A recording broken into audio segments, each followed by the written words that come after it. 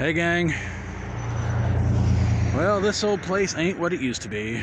I'm standing outside of the old junkyard where apparently this has become a victim of beautify Boonville. And well, last time I was here I told you guys the original owner's family wanted nothing to do with this place when he passed away, and well, the city has decided to do something about that problem. And well, as you guys can see just a little bit,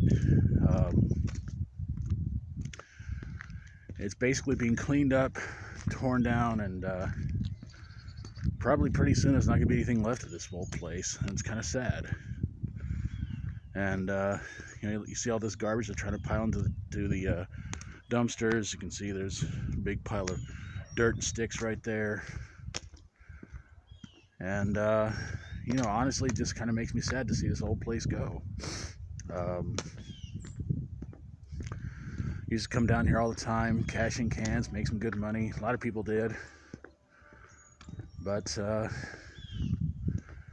I mean, it really just shows you guys that, you know, times around here in Boonville's getting rough and tough and worse. And when they got to try to clean out a place like this just to try to make this town look even better, I got to say, in all honesty, they're making a huge mistake.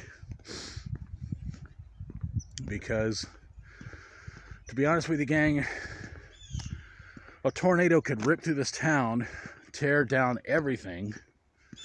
They could rebuild this town within less than a year. It would look ugly all over again. The problem with this town is not really so much of a wow. I'm looking at the road, I look over here like, holy crap, look at that thing. It's probably been sitting there for years. The problem with this town is not the town itself that's ugly. It's the people that make this town ugly. It's the bad decisions. It's the money that the city council brings in to fix up places that don't need to be fixed up, or have at least that much money to fix up a certain place that doesn't really need it. And you see stuff like this just being destroyed, it just kind of breaks your heart. I mean, the owner's family probably could have done something a little bit better with this place, but the city steps in and goes, no, we'll take care of it for you. We'll pretty much just wipe out and clean out all the junk around here because we want Boonville to look better. Sorry folks, that's just not going to happen. As long as you got people around here who are uncaring jerkheads, and people around here who are trying to do everything they can to make a little bit of money as fast as they can,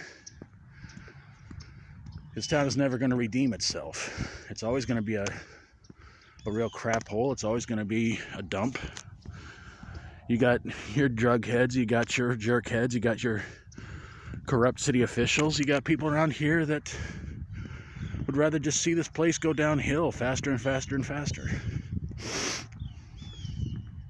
And then they wonder, why do so many people want to move away from this good hometown? Well, stuff like this happens.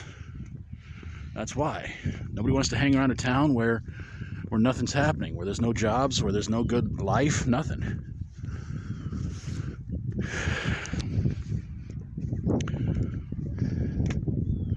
So what do you do? I mean, what can you do? So if the city's really wanting to get this place torn down, cleaned out, just to make this town look better, good luck, but it's not going to work. So anyway, gang, I'm gonna get on out of here. Go get this bad boy uploaded here in a little bit. Gonna try and do a couple more videos through the weekend. Show you a little bit more of what the junkyard looks like before I conclude this video. So hope you're having an awesome weekend, and I hope you enjoyed the video. If you like my videos, please feel free to subscribe. Let's stop trying to destroy the world. Let's help others out there who really, really need it right now. Let's keep praying this virus nightmare is going to end very, very soon. Thanks everybody. Take care of yourselves. Try to be good. Try to be good to yourself. Try to be good to others. And whether or not you believe in God, He believes in you. See you guys next time. Till we do this again. As always, stay strong and rock on.